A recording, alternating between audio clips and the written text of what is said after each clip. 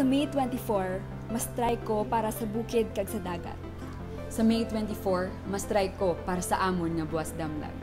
Mumarcha para sa dagat o para sa mga katawhan diri sa Jensan. Sa May 24, kikilos ako para sa ustisyong pangklima dahil gusto ko ng mga magsasaka at mga katutubo ay hindi na kinukuhanan ng lupa ng mga korporasyon para maalagaan nila ang kanilang kalikasan at ang kanilang mga lupang sinasaka. We held the first school strike organizers camp in Quezon City, Philippines.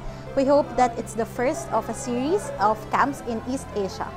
We hope that we'll be able to engage more youth leaders to be involved in the climate change issue. Our 20 climate leaders came up with 7 specific demands for the Philippine government to act on for climate change. These included the phase-out of coal and other fossil fuels, a just transition to renewable energy, a revision of climate change adaptation and disaster risk management policies, a call to shift to a sustainable mass transit system.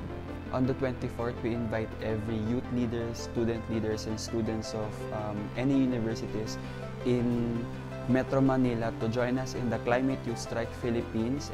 Kining strike is not just for the planet, pero para ini ha future ng kaugmaon hanaton mga katawhan. I'm fighting for the climate because we have no choice left. I'm fighting for the climate because flourishing mountains and seas mean human survival. And we cannot live on a dead planet. We are the Climate Youth Strike Philippines. Join us on May 24.